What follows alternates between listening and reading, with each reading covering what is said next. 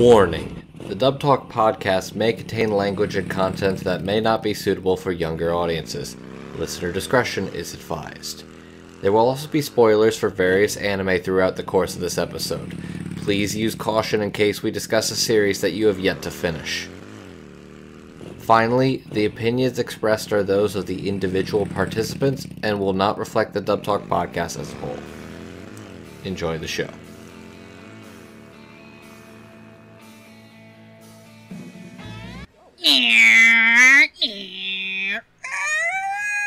What's up, fellow writers?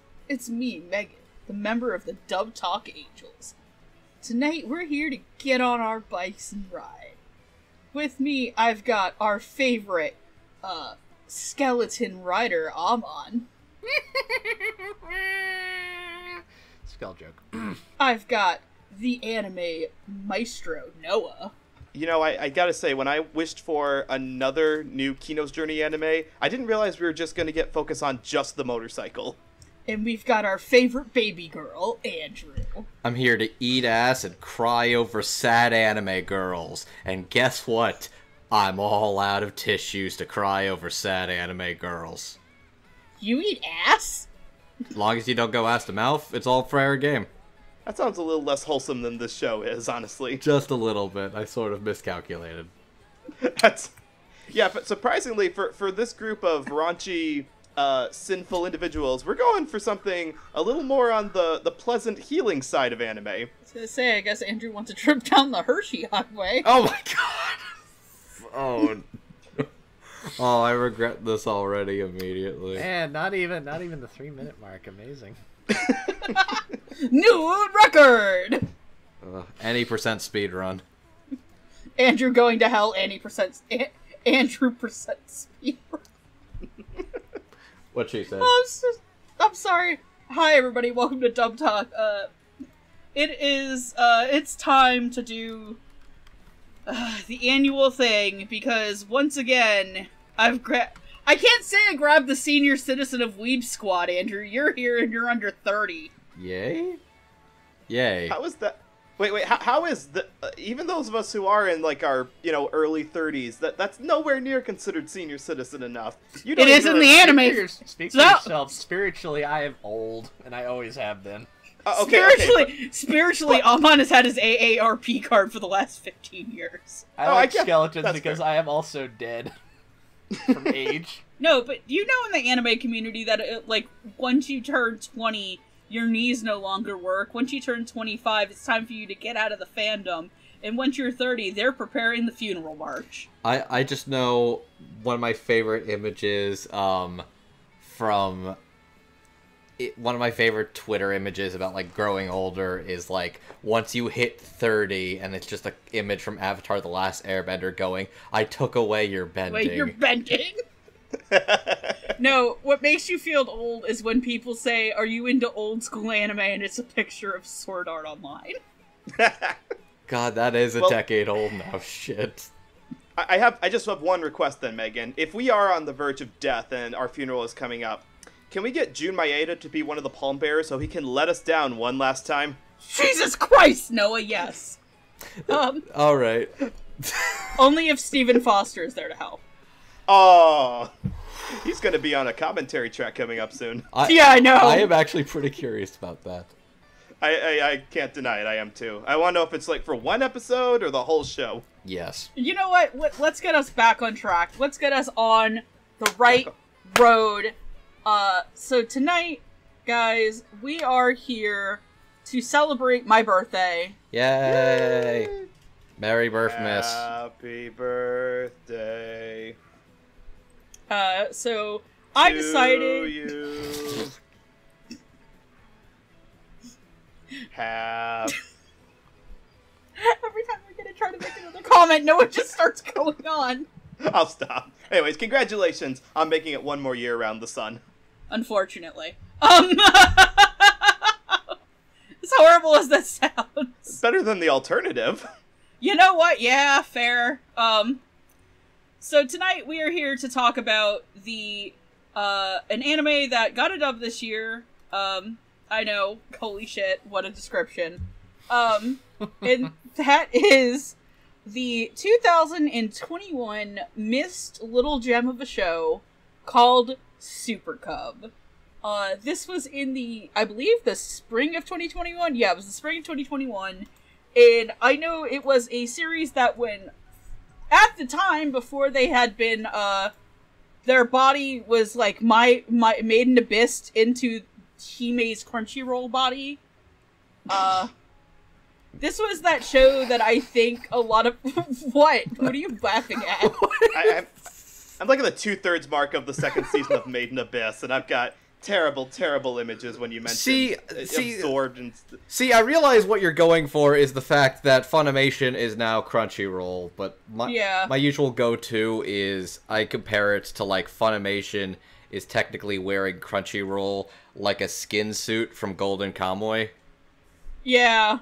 Ooh. I was gonna say, because Noah's here and I don't know how much of Golden Kamuy Noah has seen, I was going for something more in his wheelhouse, which means that Crunchyroll, Funimation Soul was poop enemed into Hime's body.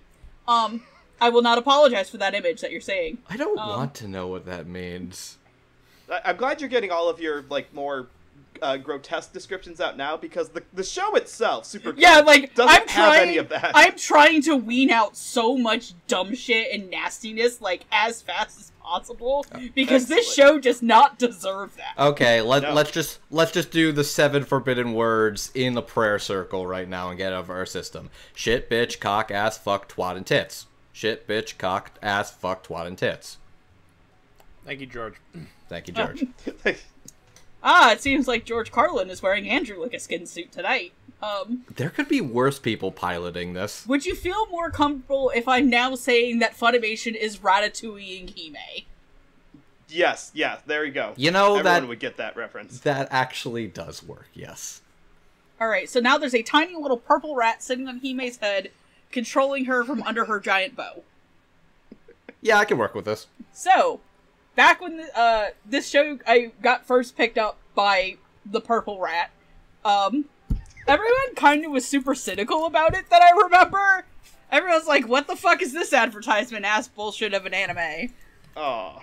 This isn't like 4 minutes long and animated by Rie Matsumoto. This is one of these things where I'm happy it exists. I also don't know. I mean, I don't know how some guy tricked an anime studio into funding his weird little motorbike passion project. Yeah, because as I've learned, this apparently was a web novel.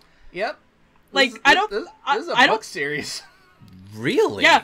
Yeah, and apparently, like, I don't think any, like, Honda fucking market money, like, went up that and puppeted that. I think this dude just really likes the Super Cub. Yeah, like, I think Honda's involved in that they got permission to use their designs and so on, but, like, I don't think they, like, are actually involved in the production of this otherwise. So it's... Not from what I can tell. So it's less that Honda was directly funding this, and more the fact that they got permission to use the Honda logo, the same way they have to get permission to use the Mikasa Company volleyball in Haikyuu. Yeah, or they have to get Yamaha to sign up on instruments in any KyoAni show that they put them in. They are involved to the extent that they don't have to call it like a Bonda bike or something. You know, one of their silly, slightly ersatz logos or goggles or goggles. Yeah, exactly. There you go. But they can't use the copyright of 7-Eleven, so they had to turn that into, like, the 8 Bear Mini Air Mart or whatever. The Bear 8. That would cost a lot of money. 7-Eleven is very popular in Japan. That is true. And 7-Eleven is very hard to work with. Not that I've had experience, but they don't answer to anybody. Don't ask me what I do in my off time. So except for that one time they got told to not be a narc. So the important thing is that despite the entire surface, this is not actually an intended commercial. This is just somebody who's really into this specific subsect of bikes. They have a hyperfixation. That fixation is the Honda Super Cub.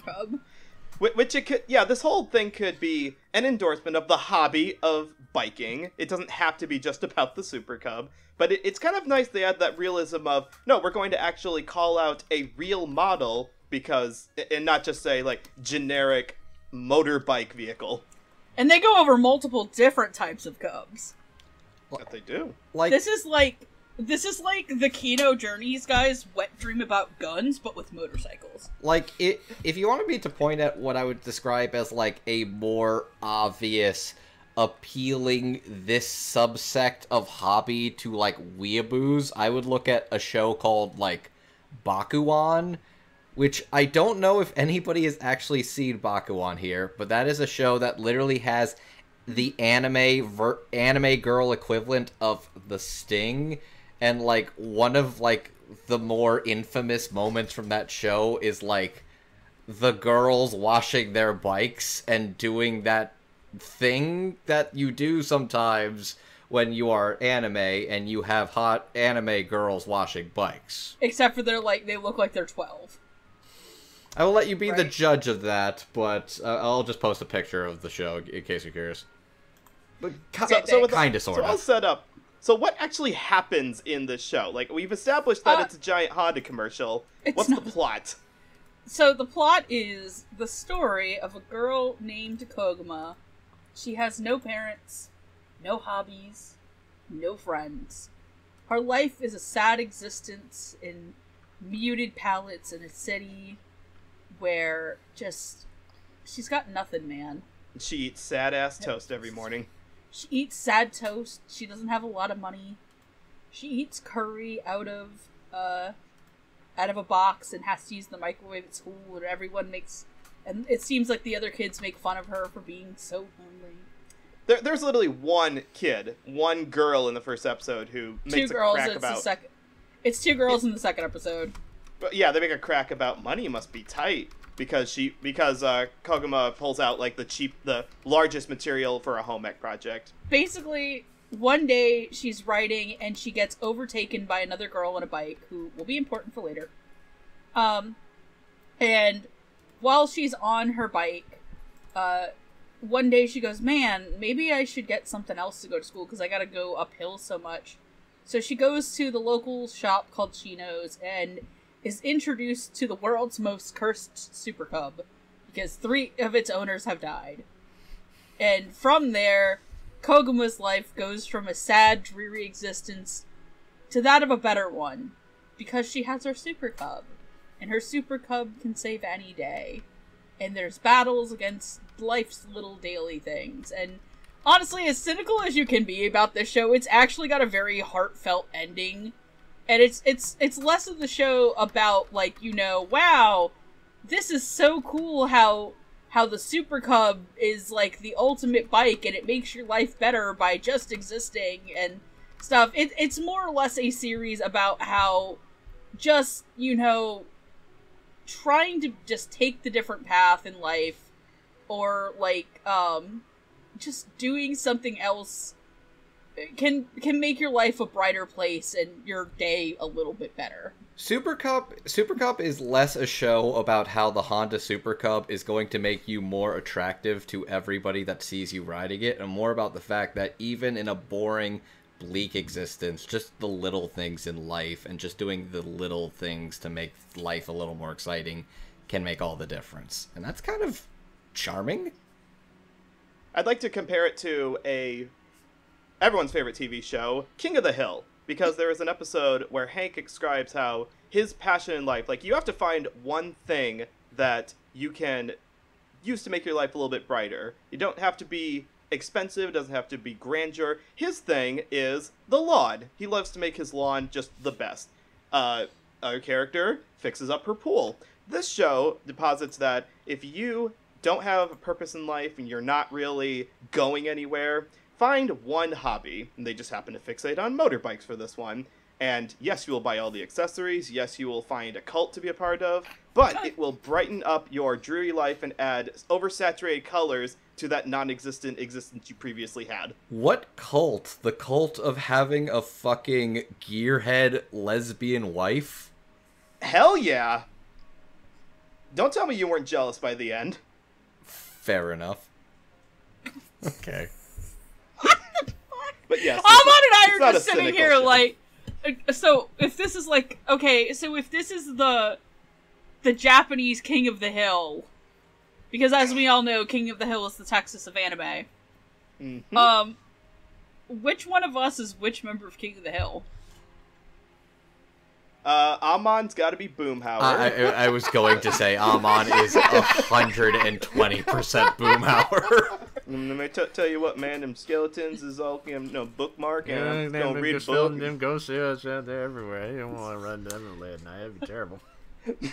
So which? Okay, so am I the fat guy? Are you a dotery? Bill. Honestly, No, I'm probably more of that particular character. Do I get? That means I get to be Hank. Look. I'm sorry, but Megan, because you are from Florida, you do get into the. I'm sorry, you're around the conspiracy theory people, so we might have to make you Dale. I'm sorry, we might just have to do that. Look, can I be Bobby? Yes. Please. I know. You could be Bobby because while Hank is the best of the group, you are cursed with having no ass, and that might be a fate worse than death. What? And you thought that we were gonna have a short episode tonight. So fucking super. Anyway, so talking about Super Cub was given a dub, and it was actually dubbed. Let me get the correct studio about the. Patrick's gonna come for you. But Super Cub was put out on Blu-ray this year. You can currently buy it, but it was dubbed by our friends over at. Trying to get the studio name again. Central Command Studios. Yes, over at Central Command Studios. And it was helmed by one Geoff Bizante, and it was given its script by Jared Green, who is in-house at Crunchymation. Ratatouille he made. So quickly to go over their work, Jeff is a prolific ADR engineer. He is one of the most prolific ADR engineers out there, but I believe this was actually his first solo directing gig. Really? I could believe that, yeah. No, I remember him making tweets that it was his first solo directing gig. Oh, good for him. Okay. Yeah. And Jared has written a lot of things, but Jeff was also the assistant director on King's Raid, Successors of the Will, as well as two seasons of a franchise that has zero connections to Super Cub's level of taste, grace, and elegance, that being Ikitosen Extravaganza, Epoch, and Shin Ikitosen. I really learned a lot this year at how buck wild the cast history of Ikitosen as a series is. With the amount of time that show's been around in the different studios that have taken a crack at the multiple seasons. I'm just kind of impressed somebody still made a new one in the year of our Lord 2022. And that people were excited for it. Good for them. Good for them. Still holding out hope for that third season of Rosario Vampire. Never. That's never gonna happen. But maybe we can get a Ghost Reaper Girl anime. That'd be nice. Yeah. More Ghost Reapers, less Ayakashi triangles. Jared Green, you'll know as the writer of Decadence, Life Lessons with Urumichi Onisan, another series about a person with a gloomy life. And probably more in tone with the tone of this series, that being Stars Align. So, gentlemen, how do you feel about this? I wouldn't compare this to Stars Align at all. Yeah, there's not enough parents to beat Koguma. No.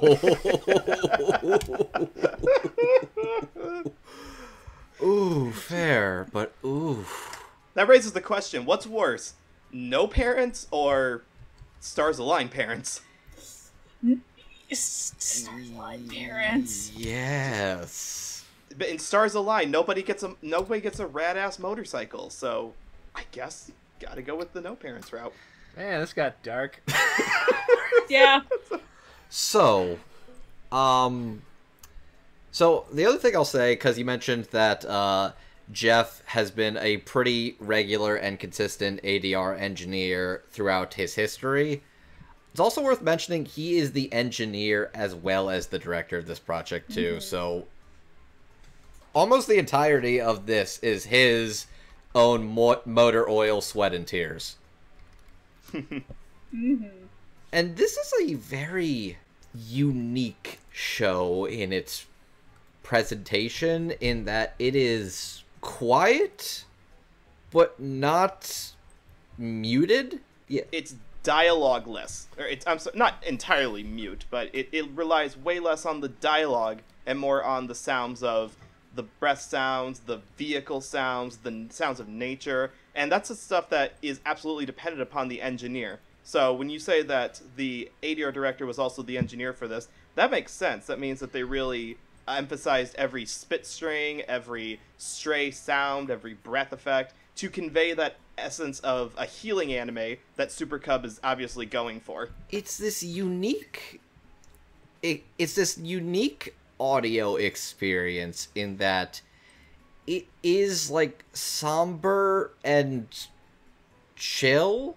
The world is empty, but the world does not feel void. It's empty but not void in the sense that it is quiet, it is a small town vibe, but the world itself is not an empty void of nothingness. The world itself is as much of a alive, breathing character as anybody else in the show. And a lot of that is in the direction and especially in the sound design throughout the entirety of this jovial bike ride. Did anybody notice that in the first episode particularly that there's almost no music, but the few places where music does pop up are like the most upbeat parts of the show. When she gets her Super Cub, or when she's riding it, it's like the only parts of the show where there is any background music. That is a fair point, especially in the early episode. That checks out. I think the dub's really interesting, especially I think in those early episodes because of how it sounds compared to how do I put the thing that kept coming to mind when I was watching this is like something I've seen Mike Toole occasionally talk about, where he'll talk about how anime fans have this definition of what slice of life shows are. But the problem is most of the things anime fans call slice of life shows, they're usually like sitcoms. Yeah. Or soap operas. Like, they're not actually very indicative of how that term is used in, like, criticism of any other sort of medium or genre. Because an anime slice of life usually has, like, wackier situations or stuff that doesn't actually happen in your real life. It's like, people, Lucky Star certainly when I was younger, oh, it's a slice of life. And it's like, Lucky Star is, like, 1 degree removed from Seinfeld. It's not slice of life. This is slice of life. Yeah. Or at least this is way closer to what people, like, in non-anime criticism, when they're using that term, they're much more describing something like this. It's very grounded. It's very much about, like, in this case, like, kind of, it's focusing on a specific thing. In this case, motorcycle enthusiasm. There's not a lot of... there's humor and there's, like, silly bits, like the ladies' diner, which we'll get to later, I'm sure. But, it's much more about, like, her first time out, one of her first times out with her bike, she can't get to start, and it's like, oh, it ran out of gas. How do I refill this thing? It's all very... So what do you made a crack about how, like, towards, like, the episode 10, we finally got steaks? I believe that was me, because... That was you. Yeah. It's a very low-key... I think the dub actually does a good job of capturing this. It's a very, like, low-key and sort of naturalistic feeling show. To the point where I was trying to think of, like, what anime does this remind me of? And it's like, this kind of reminds me of Sunny Boy. Like, Sunny Boy is a lot more knowingly artistic and out there than this, but it has that same sense of, like, it's very quiet and it's not in a big hurry to get anywhere, and I don't think it particularly cares if the majority of viewers jive with it or not. It's just gonna do its thing. Like, knowing the fact that this is a novel in itself explains a lot to me. I kind of I just think thought this was an original production, so knowing this was just something a guy wrote makes a lot more sense. It's not an entirely original story, but to note on the production side, this was animated by a relatively unknown studio named Studio Kai, and the director, the Japanese director, this is his first solo directing job, it looks like. He's had, like, animation jobs, storyboarding jobs, and a lot of things from Attack on Titan to My Hero Academia to the thing that kind of stood out as maybe why he was picked for this job. He was a key animator on the later seasons of Fooly Cooly, which has maybe anime's most famous motorcycle of all time. Yeah, I know that, somebody else who worked on this, like, I don't know if it was the manga or if it was, the director that would go on to do, another series after this that also came out, that actually came out this year. He did not do that show, but I know a lot of people were comparing these shows together and how this one was better, but I actually want to do an episode on that show, but I thought it was the same group of people who did Akebi's Sailor Uniform. Oh, no, that was Cloverworks and A1, right? Yeah, I realize now that was Cloverworks, and it has a female director, not a male director. Yeah. Whoopsie. But a lot of people that compared them and their vibes. For me, the one thing I honestly want to compliment this dub for, and it really shows that how good of an ADR engineer that Jeff is the sound mixing on the show is fucking immaculate. I listened to a little bit of this at work with actual headphones at one point, and I was like, oh, the placement on this is excellent. Ooh, this is really well done. Yeah, because, like, the sound of, like, a wrench dropping is, like, you feel that in your body. Or, like, the sound of the motorcycle against the road. Or this is a girl who's opening up her motorcycle by like undoing the bolts so she could change the oil. Yeah, and she's like kicking it. Or I really want to compliment this for episode 1, because I've had a couple somebody say that episode 1 in itself could have been just like an OVA or a short film, and you could have been done with that and it would have been spectacular. Just how much has to be conveyed with just sound and music and stuff, and if any of that was lost in the mix over to English, it would have made that episode fall flat. So having an ADR engineer who is so good at what they do bring it into this makes a world of difference.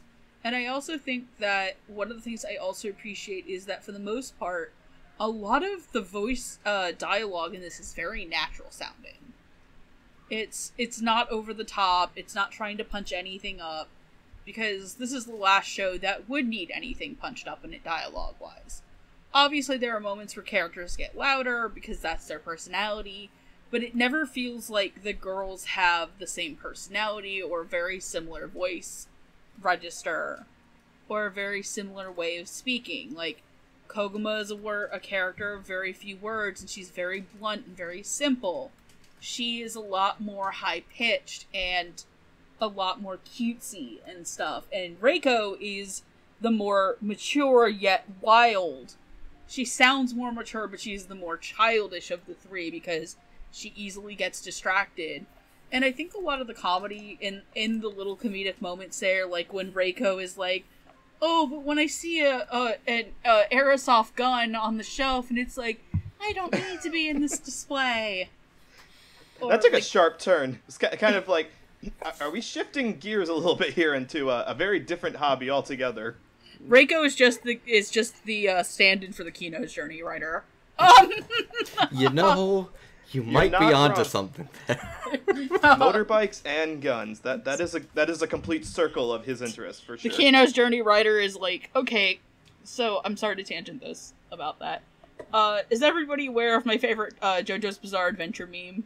I am not. Okay, I'm going to send it to the group, but essentially what it boils down to is, it is from part 4, and it is, the first time that Okuyasu comes over to pick up Josuke for school.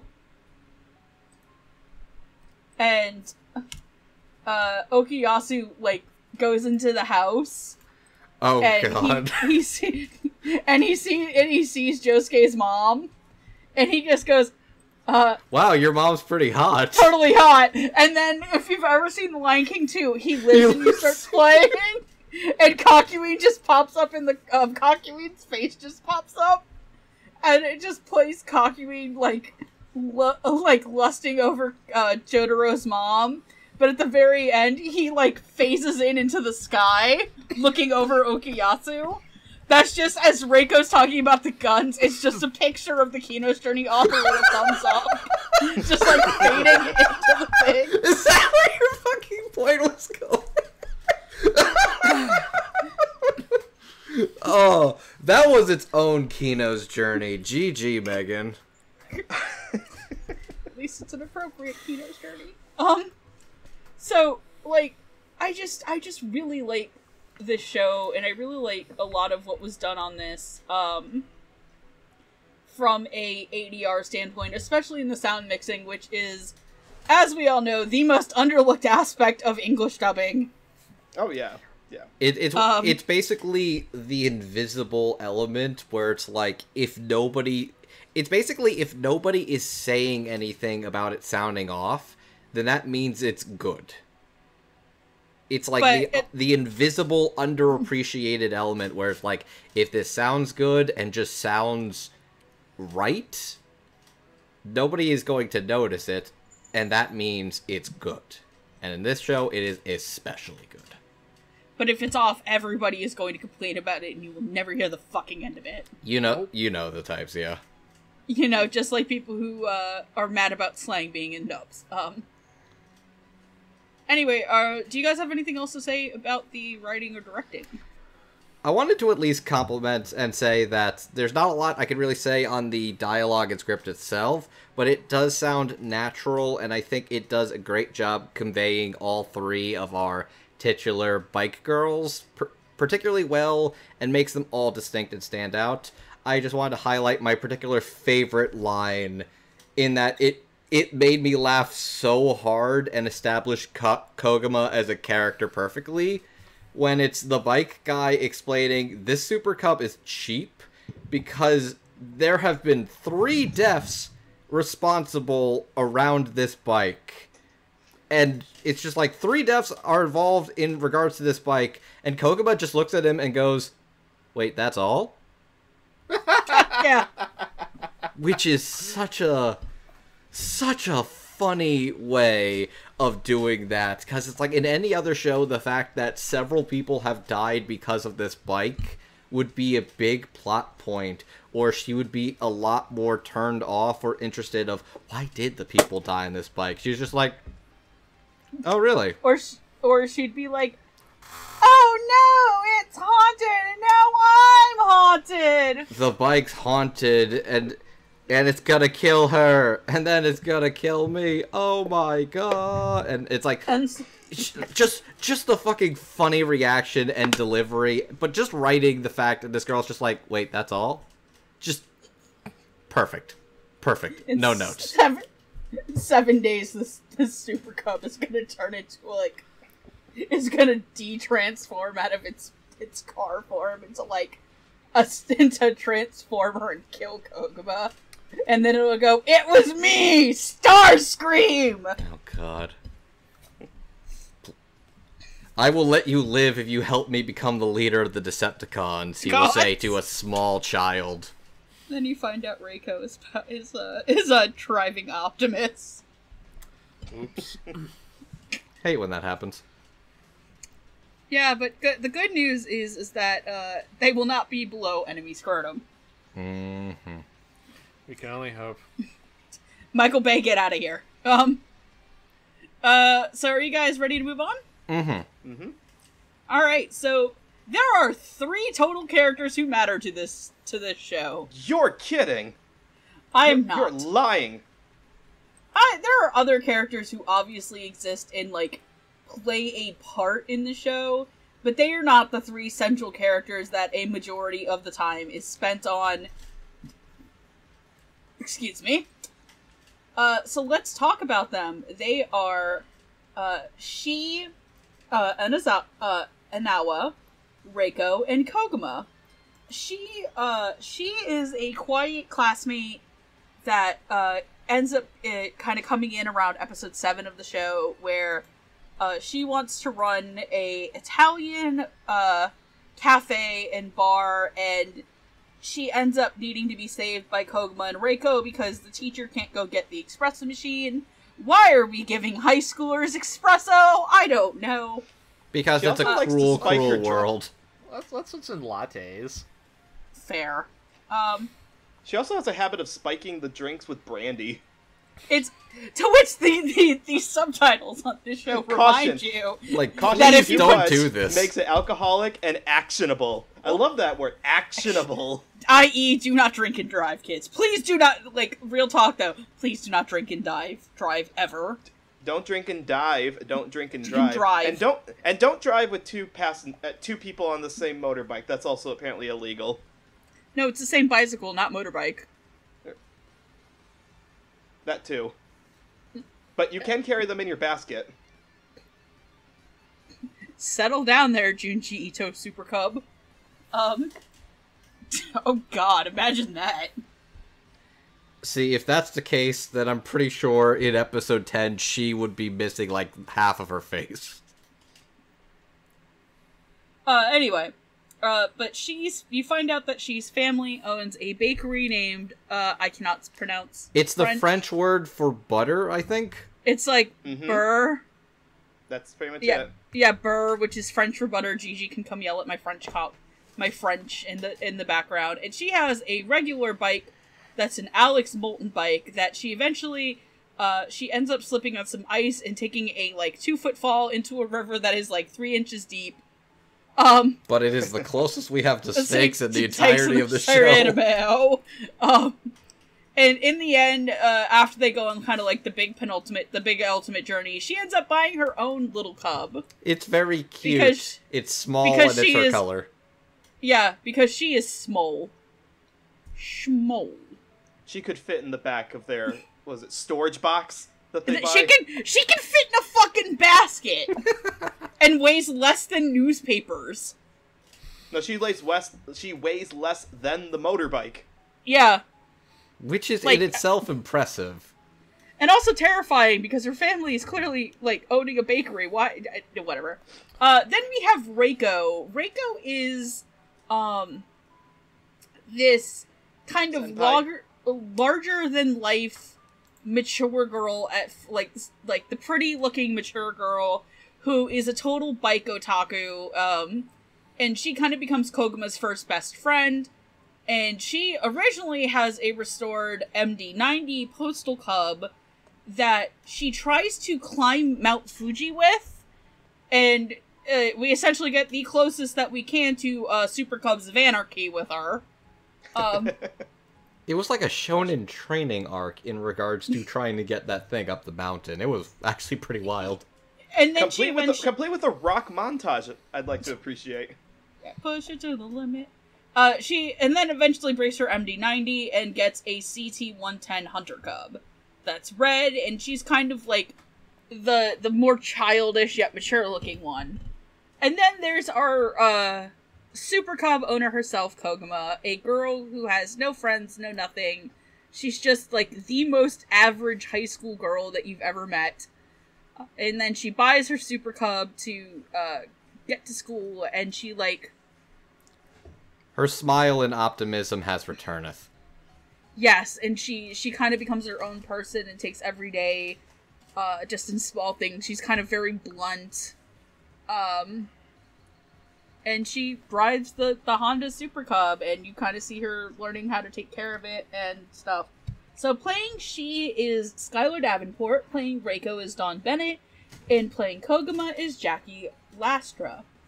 Skylar Davenport, you've heard as such characters as Azusa Aizawa in I've Been Killing Slimes for over 300 years and maxed out my level.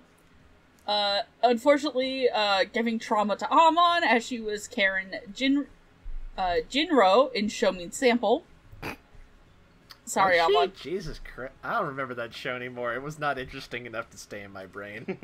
Congratulations, you have pushed it out for better things. You have suppressed it. That is good? I don't know. Don't worry. Suppress suggests it's still there.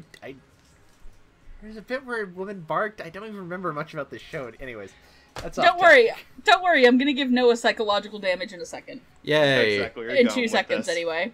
And she's also Eiko in Welcome to Demon School Iruma-kun. The disaster bisexual trying her best. Dawn Bennett, I think a lot of us are super familiar with from a lot of her work, but she's been characters such as Riri Mikami in a Kebi Sailor uniform, Ayano Usami in Asteroid in Love, and just to personally hurt Noah, she is Chiaki Yokoshi in First Love Monster. I knew you were going there. It's like, speaking of trauma that's been repressed. Oh, wait, no. There it is again. It's back again. You had all the choices in the world and you went with First Love Monster just to hurt Noah. That's impressive. Every time, man. Every time. It's okay, though. I can live with that. It means that don't worry. Noah can, remind me of things that have traumatized me, like Monster Musume. I wouldn't do that to you. Not today, at least. I'll wait till you least expect it. I probably would. Thanks, guys. No, Amon, this is why Amon, this is why you're getting. That's why you're getting the bonus. See? Oh dear. No, Amon. To tell you how much of a bro Amon is. Amon waded through online technical hell to get me a video game, and for that he has my immense respect. Good man. In playing Koguma is Jackie Lastra. Jackie Lastra, you'll know as characters such as Ota Kagone in Dropout Idol Fruit Tart, Peepo in The Wonderland, and I think her most famous role to a lot of anime fans is the black-haired girl in The Night is Short, Walk On Girl. Which is a fantastic movie, and I really hope it's not off HBO Max, because that was the only place where the dub was. See, at this point, I think if there's one thing I know Jackie for, it is a role that is literally the exact opposite color palette to Koguma, which is Iris Sagan in the Somnium Files. Oh. I should have known it was going to come back to I. It always comes back to I. There's like a million puns in that. I see where you're going. So, yeah, I think that... Oh, man, she was such a weird addition to the show, but I don't think it was an unwelcomed one. No, it felt necessary to expand the cast beyond just the two individuals to, I guess, to show that the companionship of the motorbike club could not be contained to just two individuals. And to be fair, she doesn't just show up at the midpoint. She is kind of scattered throughout the show throughout. I think it's in episode 2 or 3 where she actually asks Reiko, "Hey, would you like to have lunch today?" And Reiko says, "Sorry, I made plans with my friends," only to surprise Koguma and say, "Hey, oh yeah, plans. because Let's she knew Reiko from beforehand because Reiko always comes to the cafe for bread. Yeah, so I like that she was established throughout before she started becoming more prominent to the rest of the actual plot of the show. Okay. The plot in big quotation marks. Okay, I know there's important things to discuss, like characterization and the dub performances, but what the fuck was that cafe, dudes? So... When two people love each other very much and want to start a business and have completely non-complementary aesthetical design interests, you get that cafe. You see... Very simple. You see, when a German baker... Yeah, got a German little baker... America, you got a little Germany, you got a little Italy right there in the middle. And a little, you got a little America, my Germany. You get Germany, my America. God. It's... I kind of adore how... I went from being like, what the fuck is this travesty, to... It's kind of adorable how tacky this is. What the fuck is this? See, no, this is what happens when two people cannot decide on what they want. So they go to the Happy Home Designer DLC in Animal Crossing New Horizons. Oh, that's what you were referencing in the chat. Yes. That is some Animal Crossing ass level home. I want 50% of my home to be exactly like a German bakery and 50% of it to be exactly like a 60s Americana diner. I got you, fam. Don't worry. I want 50% of this to be able to house Oktoberfest, and the other 50% of it has to be Johnny Rockets. And then their daughter looked at that and decided, I reject both of those and accept my own reality. Let's Go to Italian Restaurant is she's favorite episode of JoJo's Bizarre Adventure. And then she decided nobody out-pizzas the Hut. Yeah, that tracks. I like Skylar. I think she is very charming and adorable. I could definitely see why she could be a contentious addition to the show, because of these three, she is the most capital A anime character. She is very cute, she is very meek, she is very high-pitched, and she basically is the daughter of this biker lesbian couple. That is effectively what her role in this on-the-road biker lesbian family ends up being. She is the Kana to their Kobayashi's Dragon Maid. Yeah? Yeah, that's... Yeah. Yeah, you kind of nailed it. Okay. But I think Skylar's got this very fun, like, quirkiness to her, but she's very charming and passionate about the things she likes, and I do love seeing her play off of these two very different personas, because you basically have the otaku and then the quiet weirdo, and she complements and plays off of both of them, and it's kind of a ton of fun. You get to see her go on the road trip, and it's actually pretty fun to see her hang out with her friends on the road with these... what is basically like her first road trip with these people who are like, yeah, I've driven halfway across the country before on a Tuesday afternoon, what of it? Those are some trusting parents, by the way, who said, yes, we will allow our high school daughter to go on a road trip, not in a car, not by a adult, but two other friends on motorbikes. That sounds safe. You saved her life. Have a free year of bread and coffee, and also you can take her. It's all good. We give you her hand entirely. Oh to be fair, Japan's not that big. Across the country is not like... It's not like us where, like, going across Texas is going to take you at least 3 days. Yeah, like Japan, for as much as it seems like she's going far, I think, like, realistically, she's going, like, a few hours, like... Well, no, it takes them a couple days, because, they have to stay overnight at hotels and stuff. No, sorry, that one takes longer. I'm thinking of, like, the one to her road trip, where it's like, I don't think this is dramatically longer than when I drive out to, like, Western Massachusetts. Fair enough. That's true. Or like me going up to, Steph's family in Maine, yeah. Yeah, exactly. See, I can't say that like because Florida... the nicer time of the year, too. Florida is wide and long, and there are scary things in the middle of the state that I don't like to talk about. That's fair. And I don't mean the mouse. The mouse is safety, actually. The mouse is the guy you go to for Hitman to protect you against the dangerous things in the Florida ravines. No. I mean, like, as in they have their own fire department and police thing, and I actually trust them to be a little less corrupt. That's true. Fascinating. Okay. So I do want to ask you guys about with Skylar's performance. So she's the one who gets to be the most distressed in episode 11 because she essentially she's recovering from the accident she just had, and she kind of breaks down and asks for Winter to be taken away. So that part I didn't quite buy the distress in that moment, because the whole rest of the show had dialogue that was more subdued. People were excited, but no one was in trouble at all. And if they had an issue, they could easily get it resolved. The issue I had with that was that I think out of all of the girls, she has the least natural voice. I think that's fair. It's true, yes. I think she's fun, but I could also believe the criticism that she clashes with the tone of the show.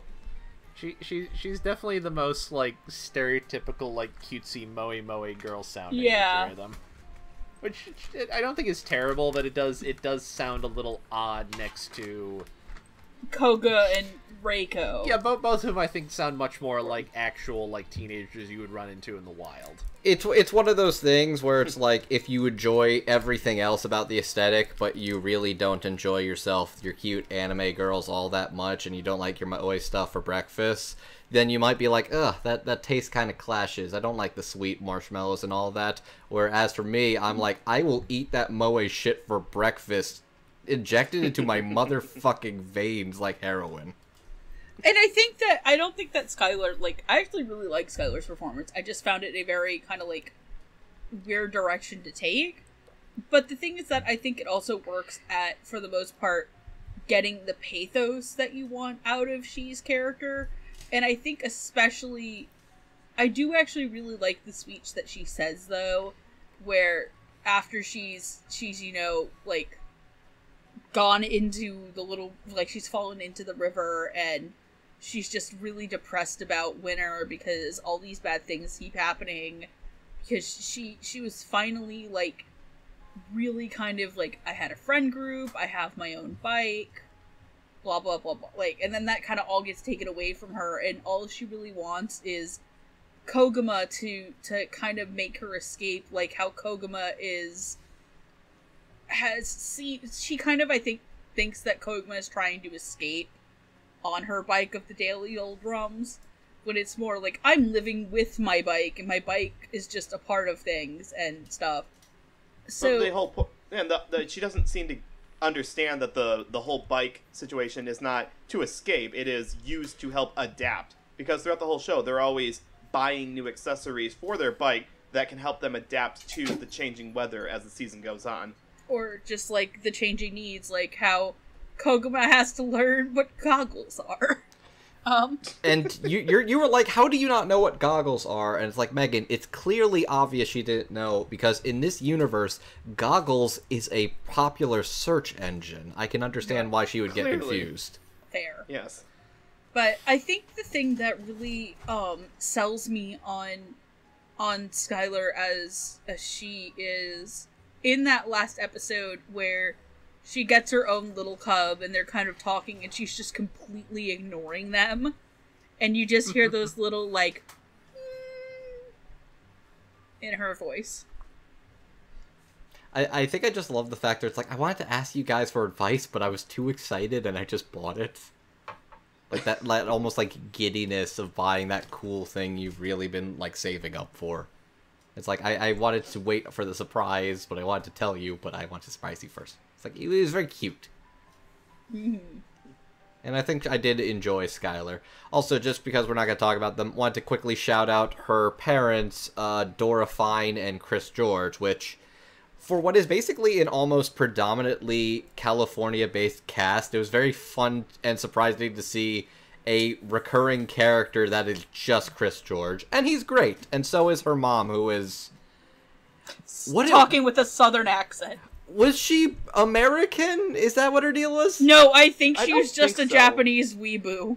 Oh, Yeah, she was a Westaboo? Yeah, she's a weeaboo in reverse. So a Japanese Westaboo. person obsessed Oh my with god, I America. didn't even realize. A Texaboo? A Texaboo. Fuck. Is that what you call a King of a Hill fan? A Texaboo? 100%. 100%. Do you think that there are, like, weeaboos for every, like, weebs for every state in the United States? Like, Jesus Christ. there's a Massachusetts boo, a Florida boo. We know who absolutely. that is. They His have name a- is Amnon Duel. Do they have a competition to see who can do the best job of pronouncing Massachusetts correctly? Okay, so you guys joke about this, but, so, I was browsing TikTok, and I'm sorry to distract about this, because this is about another U.S. state. So apparently sentence the never Minnesota ends apparently the Minnesota Vikings, I guess, are playing in London this week. So their TikTok was going around to British people and asking them to pronounce cities in Minnesota. That's pretty good. I mean, what else are you gonna do while you're over there? How do you say Bahaba? I guarantee you there are nerds for every state around the country. 100%. I could be mean and say all states except Ohio, but I'm sure there's at least one. Well, there's got to be some Sandusky fans out there somewhere. Okay, we are moving What? this away immediately. I don't get it. I don't get. Jesus Christ, Noah.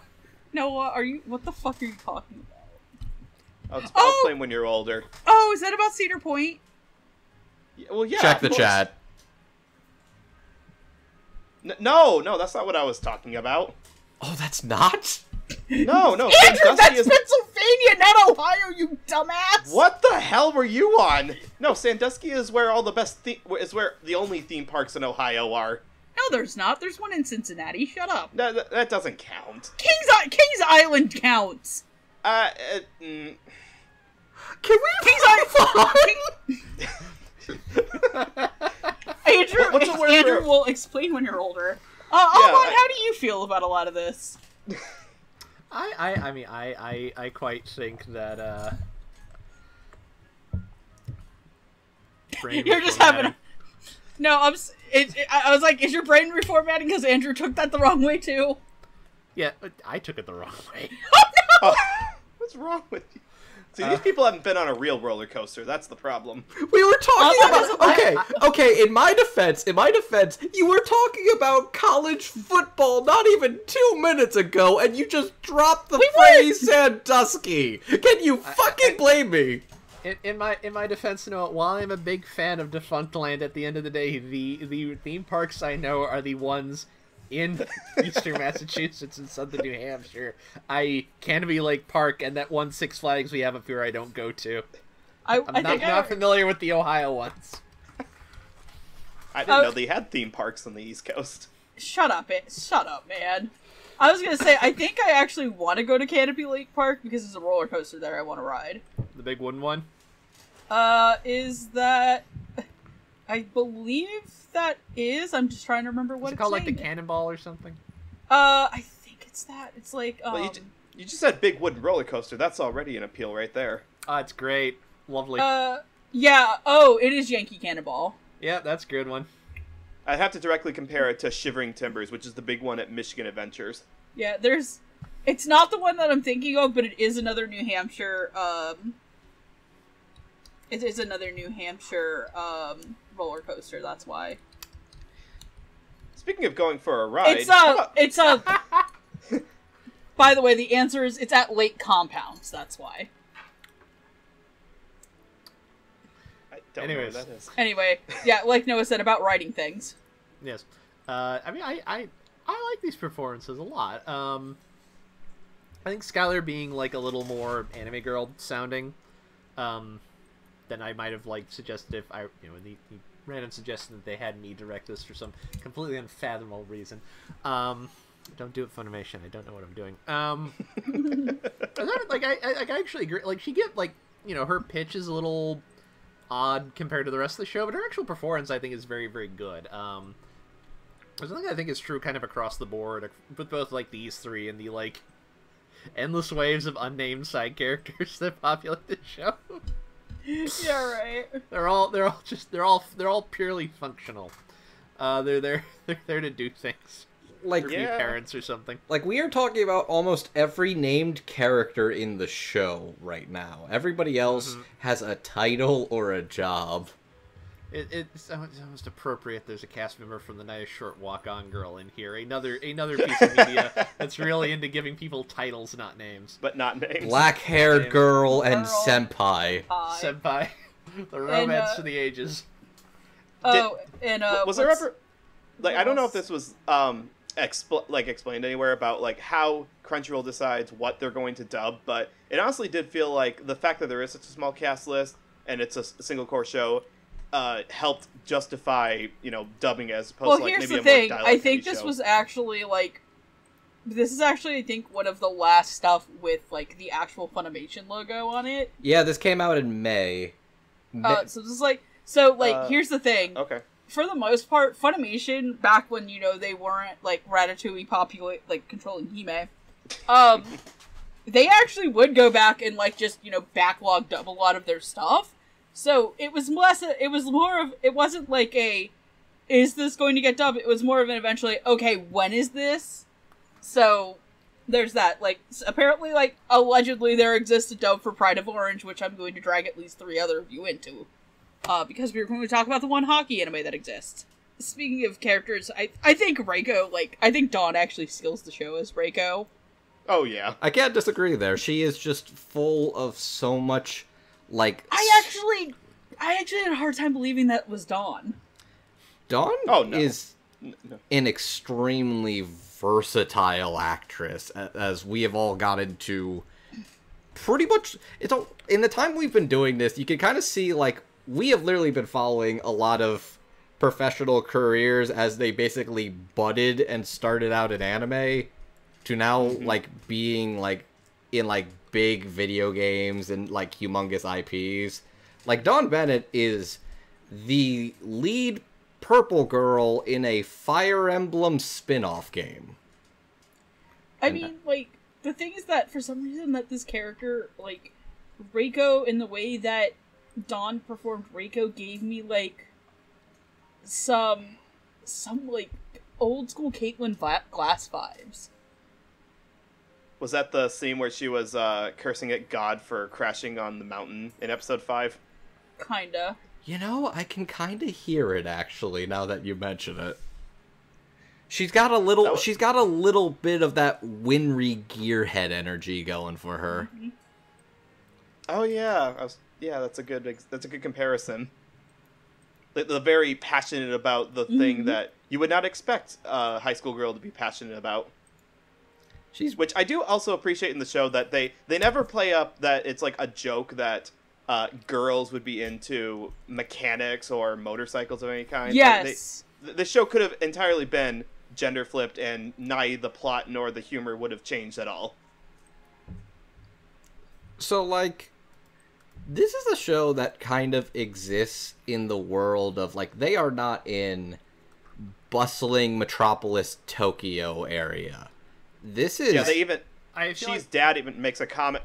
She's dad makes a comment that he intentionally left Tokyo to come to a quieter, sleepier town like this one. Yeah, well... Yeah, I don't think it's a coincidence that this takes place in, like, the sticks of Japan.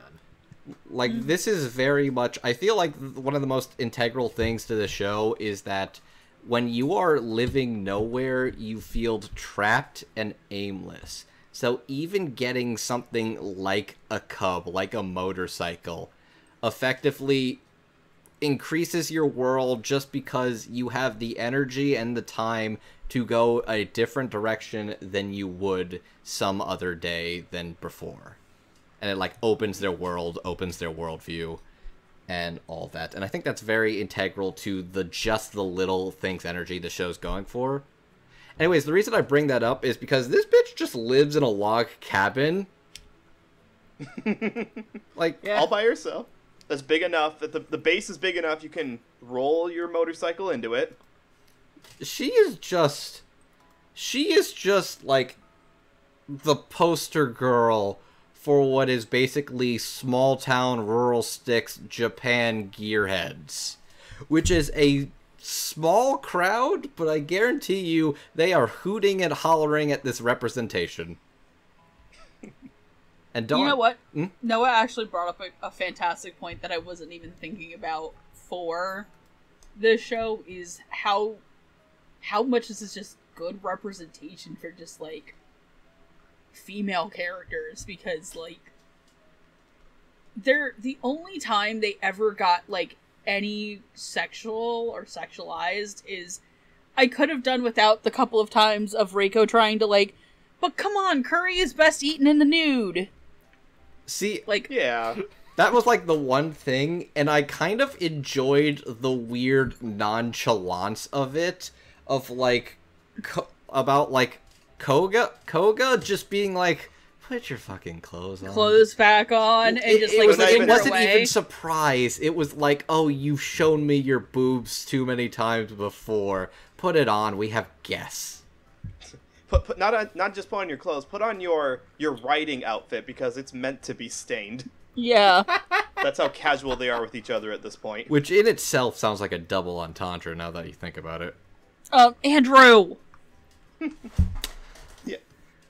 See, what I really like about, and I forget who mentioned this earlier, is that the direction and the writing makes all three of the characters sound distinct from each other. Me. Not just for, yeah, it was you. Me and Andrew, kind of both. Yeah, I mean, I think we all agree that when you have three characters, you really should make them all sound distinct from each other. Yeah, there should be a thing of, oh god, I've had to turn my head away for a second. I should be able to tell who's talking. Yeah.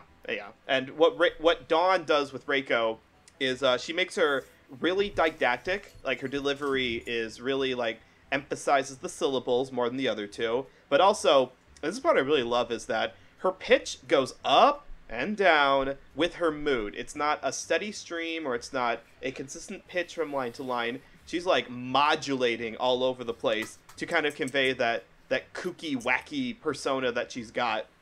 And I like that because it sounds natural. It's like she could carry that throughout the whole series without the acting suffering for it. So let's talk about that time Reiko decided to fight God. I kind of love how absolutely fucking raw Dawn sounds when she is fighting the actual uphill battle. And, like, that level of, like, gritting her teeth in frustration and just going, damn it!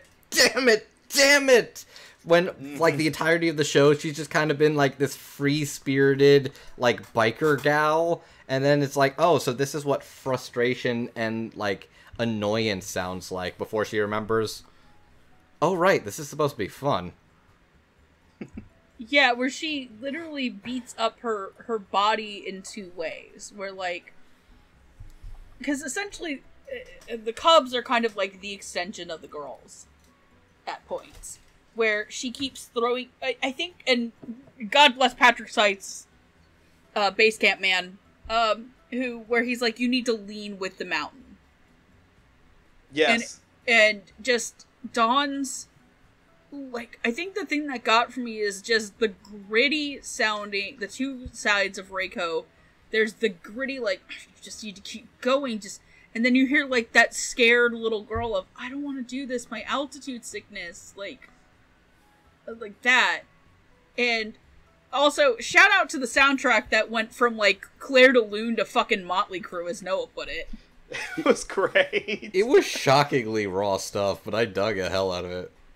Shout out to ZAQ, who worked on this as well as a musician. Oh, really? Yeah, they did the ED. Yes. The and they also song. Okay. Oh no, they also worked on the soundtrack.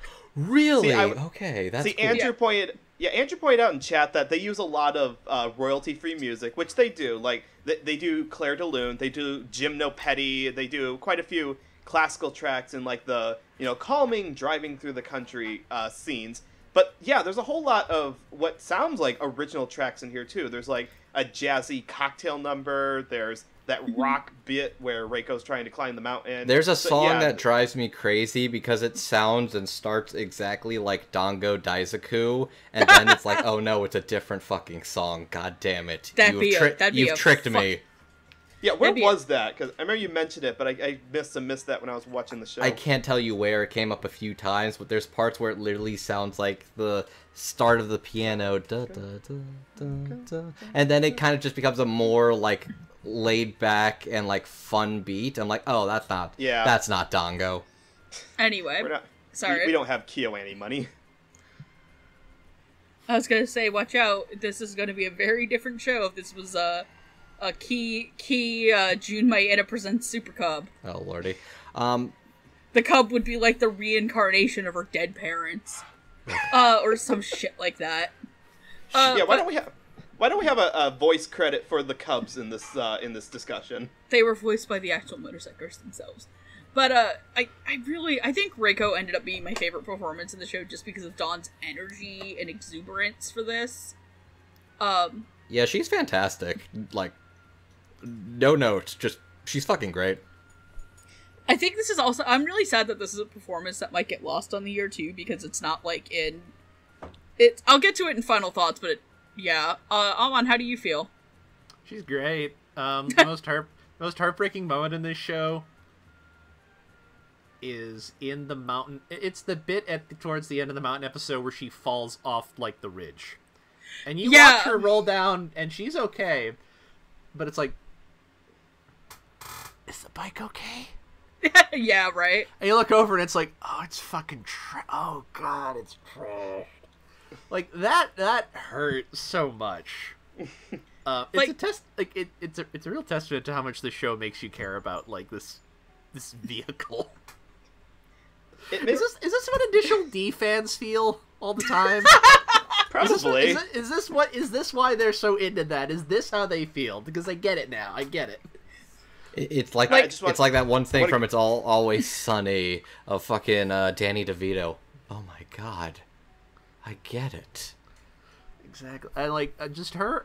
I mean, her performance in that episode. I think we've established it's wonderful. But like her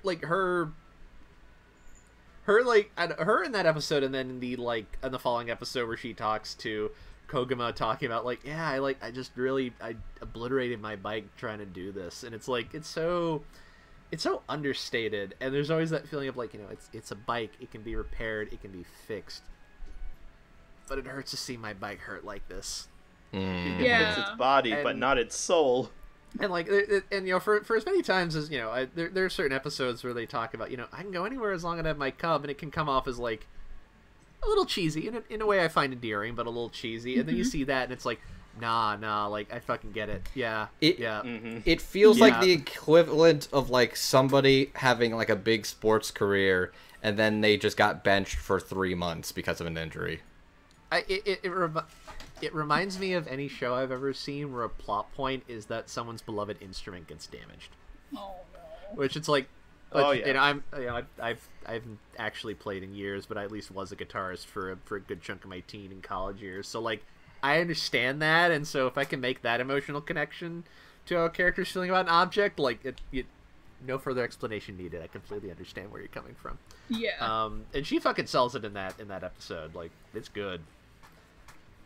There feels like a connection between this show and another show that we've covered in the past about a nobody high school student becoming super passionate about something. Beck Mongolian Chop Squad, because that's another show. You know, I was thinking of Beck because that was the other episode where we were talking about this exact thing of, oh, this is what an actual slice of life anime is, much like Super right. Cub. I wasn't there. And just like that show, I don't think that show was sponsored by a music company either. Just like I don't think this one was sponsored by Honda. But damn it, if you don't want to go out and buy a motorcycle or a guitar at the end of watching it. So you joke, but I was actually browsing for how much a Super Cup would cost while watching this. I was too. Fuck. I don't need one. I would have nowhere to put it. It's not something I would get. But yeah, like why? How much? I'm like, would I don't it live put in a. Me back? I'm like, I'm also at the place. I'm like, I don't know where in the state I would drive this because I don't want to be on a motorcycle on the Florida roads. Like, fair enough. Mm-hmm. Like, and then there's Jackie as Koguma, who, you know, for being the main character, doesn't talk a ton, but like when she does, Jackie is very on point for all of her performance. And this is the last curse thing I'm going to say in this whole recording. Hit us. What? Hit us. Okay, so there's this one part where, and I really love Jackie in Skylar's delivery of this, where they're like teasing her about wanting to ride on the Cub. And she goes, maybe I could ride it. She goes, and then Jackie's just kind of like, Koguma has a very blunt way of speaking. Yeah, and especially in the second half. Yeah, and she's like, I don't know, the Cub can sense that you can, the Cub can sense if you're nervous, and it'll throw you off. Like, that type of thing, like, as if the Cub is alive. And Andrew just goes in the chat, Koguma, sweetie, it's not a horse. And I was like, are you sure about that? Because, you know, Reiko got thrown off a mountain on her Cub. So, this is my curse theory, a la, you know, like, the people who are like, oh, and the entire time the Rugrats, it's Angelica's coma dream, and about her, like, aborted baby brother, and, like, that shit, right? The Pokemon universe exists in Ash's mind while he's in a coma, yeah. Coma. And then Eddie's in purgatory, etc. There are no actual people in this universe. It's just these 3 girls, and everybody else is a delusion. No, and this is my crack theory about the Super Cubs. So in this universe, the Super Cubs are actually sentient. Their souls are that of bears that they, you know, went out in the woods, and the great Honda shamans, like, separated bear cubs from their mothers and sucked their souls out, taking away the bear's, like, human super intellect and, like, ability to sense things, and, like, put them in the body of the cub motorcycles. And that's why the cubs can throw them off, and without their souls, the bears are like the bears you see in nature, but if they had their souls, they'd be like the bears you see in Polar Bear Cafe. Dude, I fucking love this Brother Bear reboot. Holy shit. So this is the spiritual successful to that 80s cartoon where a kid could turn into a car, right? Sure. I need a direct connection between those two. I give your theory a Marowak is wearing its mother's skull out of 10. That's what it is. That's accurate. Amon, that's just lore accurate. I know. I know. That's why it gets that rating. Oh my god. I don't It's really fucked up that that's actual Pokemon lore. I don't fucking care if it's literally going to suck my soul out of my body. I want to pet the ghost dog, god damn it. I know. I mean, who doesn't, right? Mm-hmm. I mean, like, and just as our final acknowledgement of how fucked up the Pokemon universe is, do you know that Drifloon captures children and takes it to hell? I feel like I remember hearing that. The people who write Pokemon flavor text realize that no one actually reads any of this shit. They can just write whatever they want. It's beautiful. I have to send you the J-Wits videos where he ranks the terrifying Pokemon Pokedex entries. Which include things like other Pokemon liquidating other Pokemon's flesh to eat them like a milkshake. Love it. So are there any motorcycle Pokemon? There are now. Yeah. I was gonna say, no, have you seen the new legendaries? No, I haven't. They're motorcycle dragons. We will show you, but they are literally sentient motorcycles. Super Cub, I choose you. I'm gonna literally name mine Super Cub now. Perfect. I just want to know how this is going to tie into the reboot Lone Wolf and Cub. So Jackie. Yeah, there was a dub here. Jackie's... So I want to know if you guys can understand my demented logic here. So when I first heard Koguma in the show, I didn't look up the cast list. I just wanted to listen to it blank. And my first thought from her first lines in the episode were, this sounds like a very, very, very chilled out Laura Jill Miller. And I was surprised to find out it actually wasn't. It was an actress who I've not heard before. You got Laura Jill Miller? Because of the delivery of the voice. Like, Laura's got a very, like, distinct way she pronounces her vowels. It's like, I want to call it like a West Coast delivery. And Jackie distinguishes herself from a lot of other, like, soft-spoken anime girls, which there are quite a bit of. But the way that she portrays Koguma is really, it's like, there's a confidence in the way she delivers even the soft-spoken parts of it. Like, she's not self-loathing, I think is the best way to describe it. And we see more of that as the show goes on, because, like Megan said, she gets very blunt in some of her deliveries. She's not, you know, self-defeating, she's not super confident, but she is blunt in the way she delivers things. Okay, I at least kind of follow you, at least. So it's my roundabout way of saying that it was good. It was good and distinct for a voice that I've heard done before, but not quite like this. I think the wildest thing to me about this one is I spent several months going through the entirety of both I, the Somnium Files, and I, the Somnium Files Nirvana Initiative. The voice I now associate with Jackie is plucky, peppy idol girl who's a bit of a cult dork weirdo, but also plays video games on the internet and has, like, big gamer girl energy. This is, like, literally the exact opposite color palette.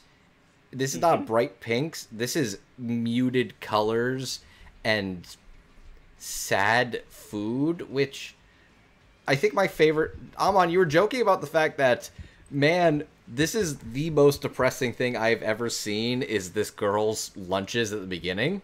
The food is just, it is, you'll see those clips that go around Twitter of, oh, look at all this great food from, like, Ghibli anime, usually some other crap thrown in there, it's actually Ghibli or whatever. Makoto Shinkai. Exactly, and just, like, this is the spiritual antithesis of this. I never felt so sad looking at food, like, drawn food in my life. I want to die.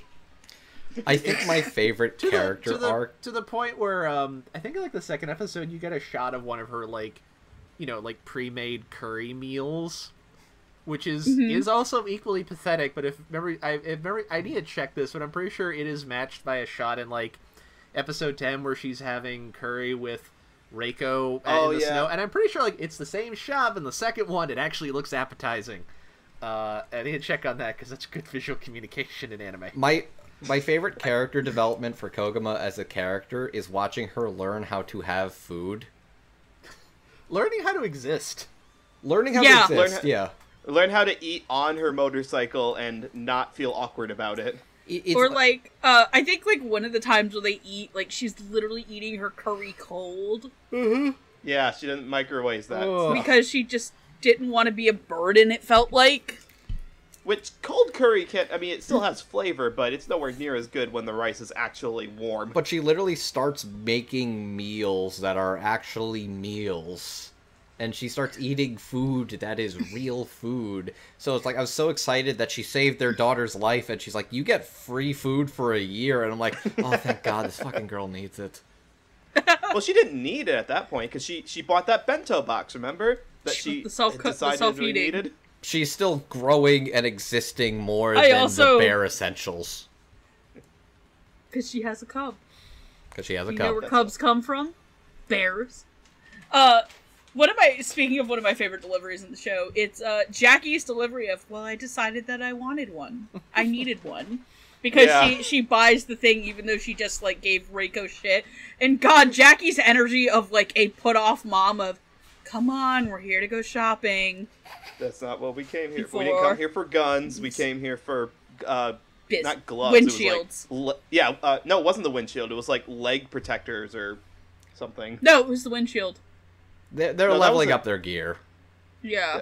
Every episode they're leveling up. Which, I mean, I know that it's really hard to disconnect the, I'm showing you how much I love this hobby aspect of the show, which I appreciate, and I wish more shows would do that. It's not a show about nothing, it's actually about something concrete, but also with and here are all the accessories you can buy, because it feels very much like once you get into this hobby, here are all the things that you're going to want to buy. You're going to want a raincoat, you're going to want gloves, you're going to want it's presented It's presented in a lot more natural ways. She's getting them as she learns she needs them and not all at once. Right, it's healthy, I guess. I actually appreciate that, because a thing I found via the Wikipedia page for this was actually a review of the show in Motor Biscuit, which is like a motorcycle enthusiast website. Yeah. And actually, one of the things is, like, it's like, I only recently got, like, I don't think they have a Honda Cub, but they have a similar kind of, like, smallish motorbike, and, like, this actually reflects a lot of my own experience as someone who's new to this. I really enjoy this show. It actually feels like it was made by people who, like, actually get this at all. Mm-hmm. Which I feel like that sounds like a high praise. They understand the actual niche they're working in. That feels like a good sign.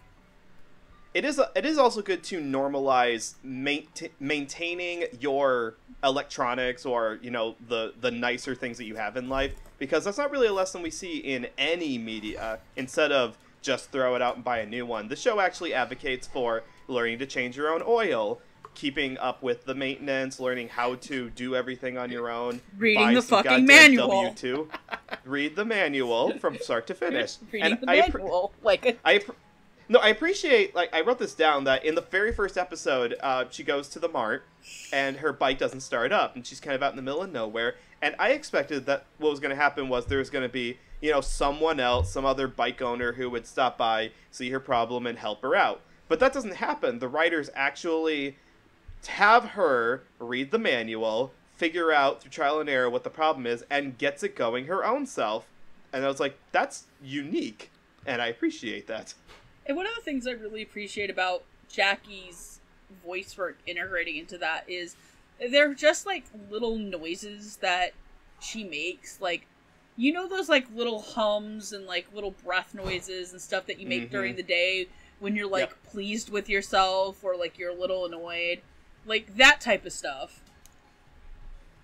I'm pretty sure if you, like, timed out the number of minutes on screen that Jackie has sound, you know, has voice sounds, half of it is dialogue, and the other half is, like you were saying, the voice sounds.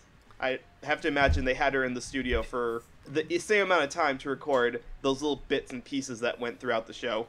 And it's one of those things that I think, like, as people talk about dubs, that they kind of lose in it, because this is a show that, like, I don't want to segue totally into my final thoughts, because I feel like that gets into my final thoughts, and I don't think that everybody's done talking about Jackie's performance. But I think it's just one of those things that, like, just needs to be appreciated more. And the thing I also like about Jackie as Koguma is that her voice tone never betrays, like, who Koguma is at heart. Like, Koguma isn't a character who isn't going to, like... I'm bringing this up as an example because it's a show that's airing this season as of this recording. She's not gonna, like, literally phase out into a different animation style a la the girl from Bocchi the Rock. Oh, yeah. But, she has her moments, and, like, even when she gets a little, like, exacerbated, or, like, I think the only time you ever see her, like, genuinely yell is when she gets annoyed at her thermometer for fucking with her about being sick.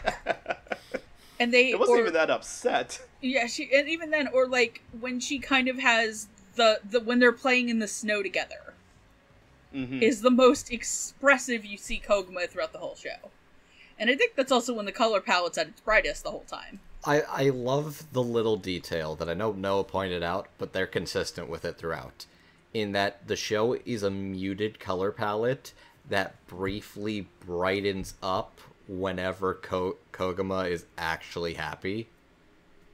And I really like that visual detail. I love this. I love this child. I love this, like, awkward, quiet, weirdo little girl learning she can do more than just exist. She can actually be happy. And I think Jackie's, like, weirdly muted, distant, but growing, and is endearing, charming, and a great counterbalance to both Reiko and she. I really love this unique performance because it's different to what I know Jackie's other vocal registries for, and I think it's really unique, and I think it was a fantastic choice for the show. I think she is great as this character. And I think she nails Reiko's final monologue about what the show was at its heart. That it was never about how she only has an amazing life because she has a super cub. It was... no, she has an amazing life because she took the chance on getting the cub and then used that chance to just take a different direction. Instead of going straight, she went right. 100%. Yeah, it was about what she did herself, but because she felt emboldened by being in a hobby. And honestly, there's a line that's pretty great. Yeah. There's a line from, bring it back to Kino's journey, about when Kino first rides a bike for the first time, rides Hermes for the first time. Hermes tells her that there's a pact between us. You give me balance, and I will give you speed.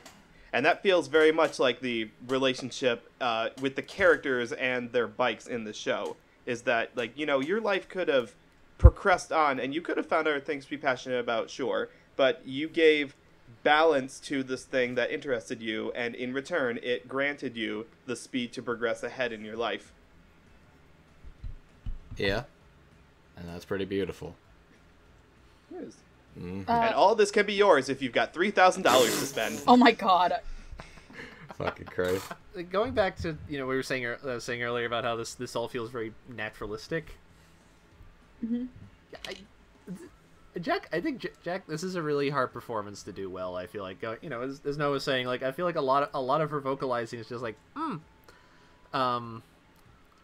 and I feel like she's good at doing that like in character. If that makes any sense. Yeah. Like this feels like one of these. Of the three main characters, Reiko feels like, at least by the standards of this show, that's like the relatively flashy vocal performance. And Koguma feels like the more understated one of the three, the most understated. And I'm very I think Jackie did a really good job of being able to capture that, even though like Koguma gets good lines, but a lot of them are like, oh, only 3 people died? Yeah. Just sort of like, I love the follow-up. Oh, the beach I go by has killed more people than that. I love the follow-up line, too, where he offers her the gloves and the helmet, and she's like, did people die with these two? Oh, I forgot that part. No, though. This is just a deal. It's a promotion. Do we learn later how the people on the bike died? Yes. And no. None of them were actually had anything to do with the bike, right? No, yeah, Reiko explains later on. It was one guy was a schemy business guy who just walked out of town. One was a priest who just didn't gave need up his anymore when license. gave his license, and the last one was he had just had a heart attack because he was a drunk. Yeah, he died, but it had nothing to do with the bike. Which was a very funny twist. It's a great payoff. Yeah, again, Jackie, she has good lines to be sure, and I also agree. I think she does that monologue at the end really, really well, and does a good job of making that feel on the like it's earnest, not cheesy, or at least if it's cheesy in a good way. Yeah, this is a tricky role. I feel like, and it'd be a role that would be not even necessarily do badly, but to have it just be okay probably would be pretty easy. So I a lot of kudos to her for, I think, really nailing this performance. Especially because so much of the show is often her just kind of like semi-silently being like, how does this bike work now that I own it? Since I bought it for how much did she pay for it? What? Like, I think it was like, what is it? He wanted like 1,000 yen. It was cheap. Whatever it was, it was cheap. It was like, no, 10,000 yen. 10,000. She paid the equivalent of $100 for it. No, 1,000. No, what is it? Well, how much was it? Was it 1,000 yen? I think it was $100,000. I think no, it's 100,000. I think it was like 10,000 yen. $10,000. That's no, it's $100. That'd be about $100. Was it that? Was it more? No. The way yen. Whenever if you're looking at yen, if you want a vague approximation what that is in U.S. dollars, knock off the last 2 digits. And that's, I'm gonna look this up. And that's vague. Well, that's comparatively what it would be in American dollars. It's not as clean cut as it used to be. I know we've been doing that metric for a while, but I've been looking at like yen to dollar comparisons recently, and it's honestly closer to like 150 yen is closer to. Or no, sorry, $1 is closer to like 150 yen. Yeah, I forget which one. I usually find that's more handy in the context of like they have Haku-yen stores, which is like the 100 yen stores are functionally a dollar store, and that's more like. Here's how to... Anyways, this is off top. Jackie's good. That's my point. Yeah. That's the point I was circling towards. Jackie's good. But I was joking before that it cost $3,000 for a cub without checking. Turns out it's oh wait, it's did you not look that? Did you not MSRP. look that up ahead of time? I legitimately didn't. No, it was like about $3,000 something dollars. Yep. It is, but that's MSRP. If you get like a slightly used one, I'm sure it's a lot less. Probably. Not that I'm going to get one. You know what I was hunting for earlier today? Legitimately, non-ironically? Is it a sitting mower? God damn, how'd you know that? Things you ride. Things you ride. It's because I was reading up on George Jones and he related a time where he really wanted to go get a drink, but his wife had taken all the car keys, so he rode his fucking riding mower to his bar. That's why. So let's ride our ass over to our final thoughts. Indeed. So this is a good show. This is a good. I know a lot of people mark this in like their underrated, the sleeper hit of 2021, but for pretty good reason. Okay, so the answer it was 10,000 yen. Okay. Good. Yeah, so $100 for a life-changing motorcycle. That's a good deal. And you know what? No, this was a good deal. This was a good show. Megan, I'm glad that you picked this one, and I want you to share with the audience what the other show was that you were kind of debating between doing this birthday It was this or Taisho Otome Fairy Tale. Yes, with Taisho Otome Fairy Tales looked like another good show, but for like the exact opposite reason than this one is good.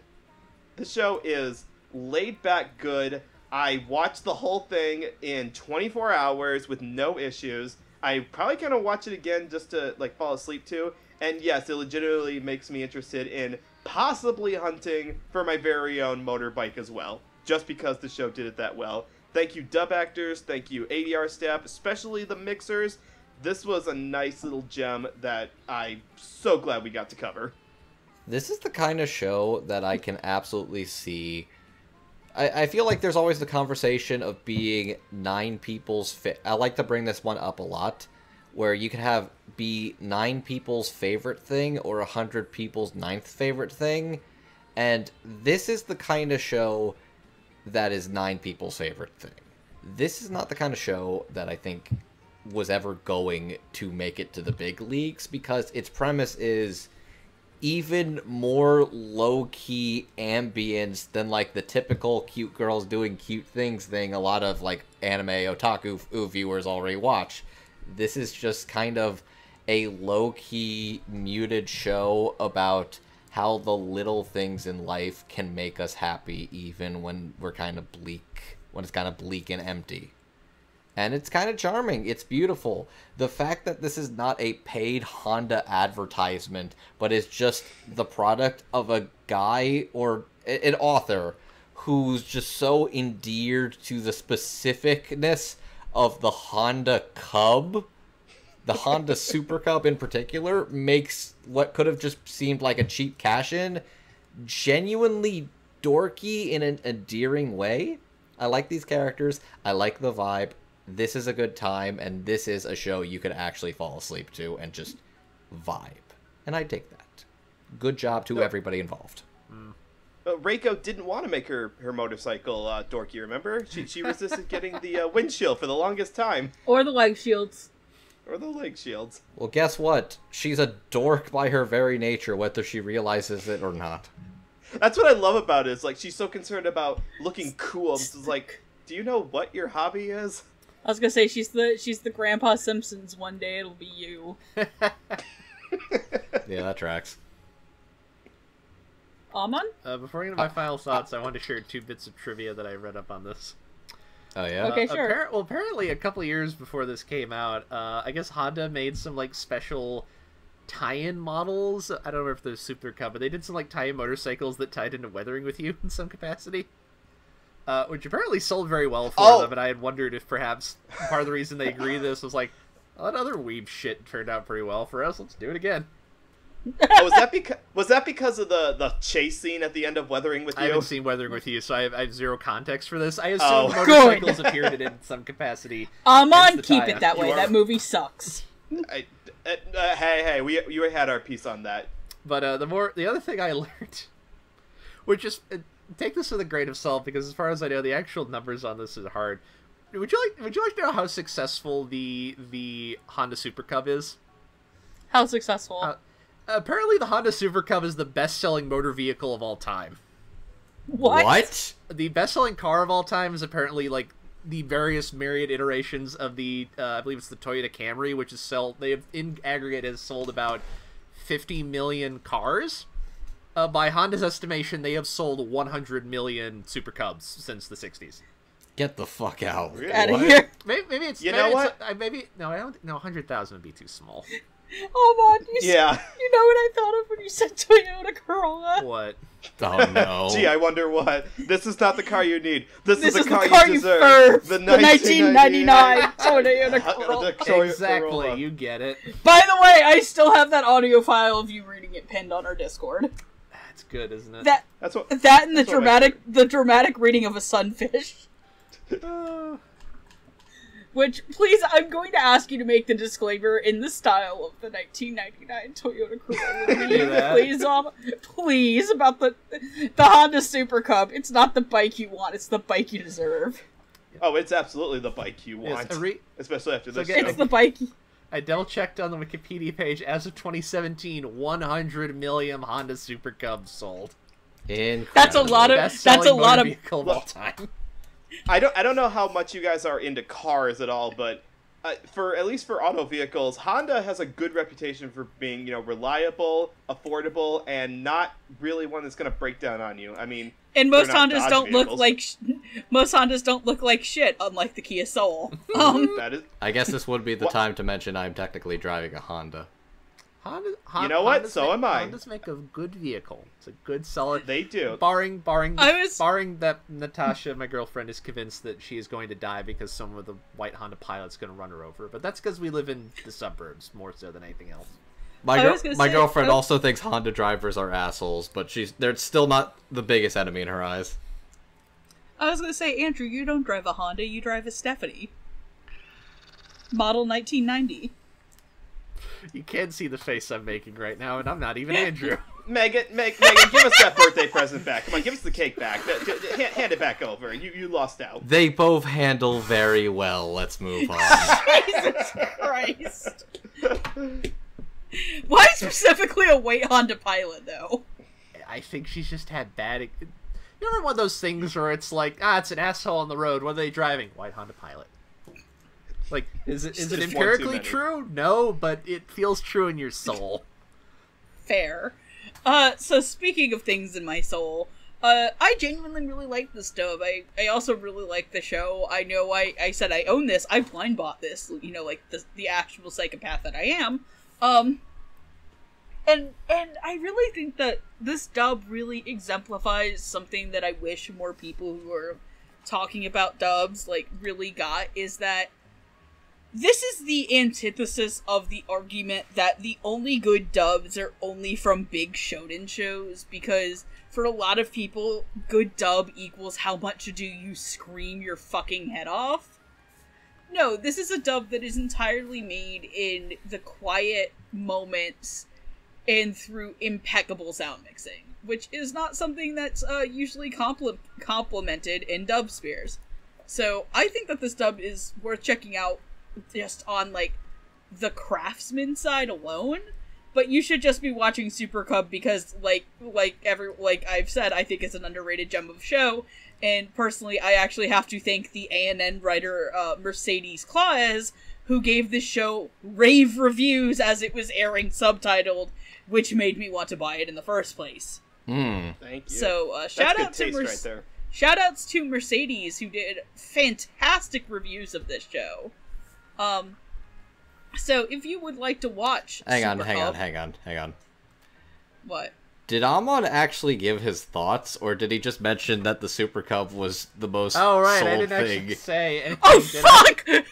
No, you just talked about the Super Cub! No, that's how that's you fine. convey your thoughts. How many units did it sell? I really appreciate that the show exists. I feel like shows this quiet are often not very common these days, and they often feel like they tend not to get a lot of attention because they're quiet and they're calm, and generally speaking, that is not what appeals to the mass aggregate of weebs that tend to dictate kind of what gets talked about and what gets popular in this day and age. I appreciate that it's here.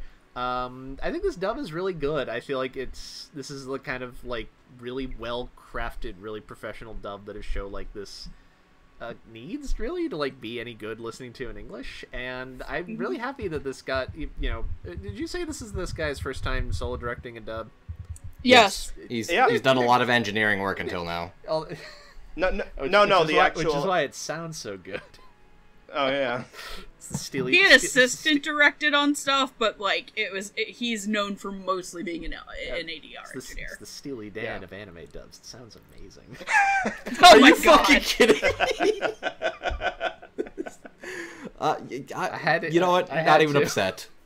No, this sounds great. I think there's a lot of just great Like, the performances are great. It's really well put together. It's mixed really well, which is one of those things that, you know, I watch 90% of my anime on either, like, my phone or my TV. I don't hear the, you know, the panning isn't necessarily that obvious, but it sounds great. This is a wonderful show. Go check it out. Like, if we haven't convinced you over the last, like, you know, almost 2 hours, like, I don't know what to tell you. Which we did not expect to get to this point, but whatever. I also will admit, when I was putting this episode together, I specifically actually reached out to Amon because I knew this was a show he would enjoy. She was correct. Good. Hey. I think my exact wording is, do you want to watch a show about motorcycles? Yeah. I think it was like obscure Japanese motorcycles, as if the Honda Super Cub is, as we now know, like the best-selling motor vehicle of all time. We learned something new tonight. But, well, Megan, we already covered the most famous Japanese motorcycle anime. We already covered Golden Boy. And Amon was on that, too. Good lord. Alright, take us home. Park us in the driveway. Take me home, country roads, to the place that I belong. That is not a dusty old song, though. That's a very well-known song. If you like what we do, we are the Dub Talk. Oh, wait, shit, I gotta talk about the show first, but you can watch that. My bad. If you like this show, you can check it out on the slowly being shut down Funimation.com or Crunchyroll, where both the sub and dub are up. If you'd like to purchase this is available on Blu-ray, from all of your normal Blu-ray getting places. If you like what we do, we are the Dub Talk Podcast. You can follow us at Dub Talk on YouTube, Twitter, unfortunately, now that it is under, It's a little musky in here. I'm going to refer to him as, I don't pay attack, as I send the calzone into space. Yeah, that checks. Tumblr is dead, and Twitch and other places. You can listen to us on, I believe, Apple Podcasts, Podbean, Spotify? Yes. Spotify, and others. If you'd like to support us as a one-time thing, we do have a Ko-fi link, which you can click below. But if you'd like to enable our habits on the normal basis, you can join our Patreon. And at $5, you can get a shout-out in the video, like Michelle Travis, Julia W., Nico Robin with Yowie Hands, Victor Mayborda, and my parents, who are probably listening to me swear way too much when I record. And at our $10 tier, you can be as cool as Anthony Brown, Carly Lesticow, Crimson Echidna, Jacob Wilkin. Fuck. I mixed two people's names together. You can try that again. I'm gonna do that again. But if you're as cool as some of the other people in class, you can be like our $10 tier members, Anthony Brown, Carly Lesticow, Crimson Echidna, Jacob Wilson, Jared Hawkins, Marissa Lenti, and Otaku Anthony. Gentlemen, quickly plug yourselves. My name is Andrew, aka Classy Spartan. You can find me over on Twitter at MangaMan9000, and aside of doing the Dub Talk podcast related affairs, you can also find me over on Surreal Resolutions Podcast O&A, where we talk about the latest in anime dubbing, not anime dubbing news, that's what this podcast is. It's fine. We talk about anime news, and I'm joined by fellow Dub Talk alumni member Jet. I also play video games on our Dub Talk Twitch. Our current game we are starting up this week is I Am on the Couch, while Steph is going to be playing Bendy and the Ink Machine, because I don't like spoopy things. Ooh, nice. Haven't played it, but the character designs look interesting. Very cartoonish. Speaking of cartoons, you can follow me on Twitter at NoahClue, where I like to expand discussions about all things in the world of animation. And I also post pictures of my family, because that's what you get to do when you are a family man. And I'm not going to piggyback off of Amon's Dusty Old Songs just yet, but I do want to plug a Dusty Old OVA that this show reminded me very heavily of.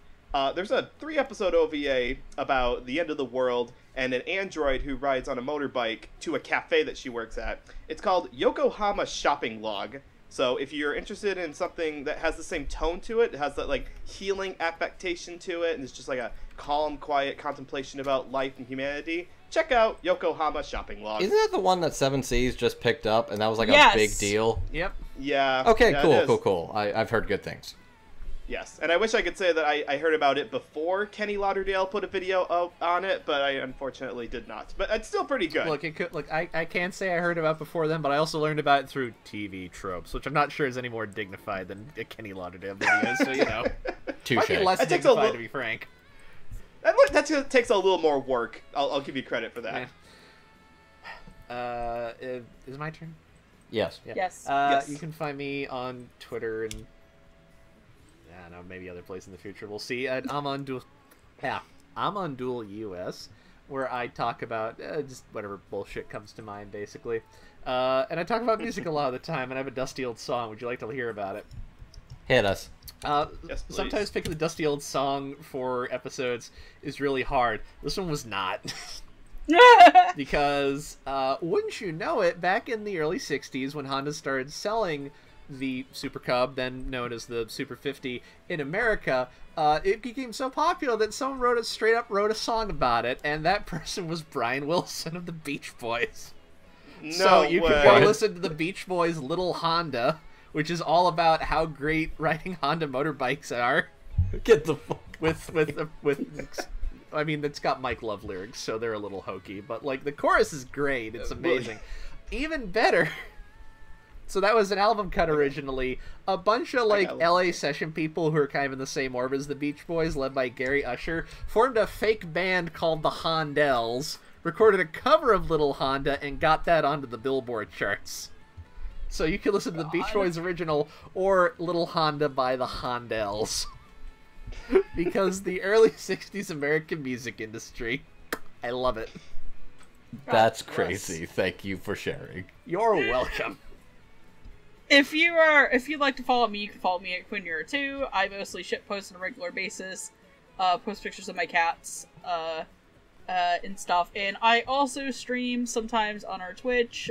We're going to be having the long climb that is the critically acclaimed MMORPG Final Fantasy XIV, which has a free trial with unlimited playtime up to level 60, including the award-winning Heaven's Word expansion. The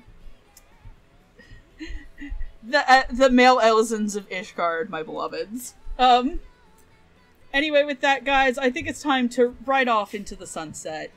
Yay. Just you, me, and my cub. And our cubs. Good night, everybody. Make sure it has some W2 on hand. Aloha. Rock over Boston. Rock on Chicago. It's just the little things in life. You meet the nicest people on a Honda. Yeah. Make sure you WT-40 harass. Good night, everybody. Until yesterday I had nothing. Now I have my cub. Awesome job. 1, 2, 3, sync. Sync. Perfect. Okay, cool, we're done. That's taken care of. Sync is what almost happened to she in the last episode. It was Second to like, last episode. It was like It felt like an inch and a half deep. Deep. Please save me. I'm going to die. Girl, like, stand up. Girl, it is like, you might have scraped your knee. Alright, let's get this started.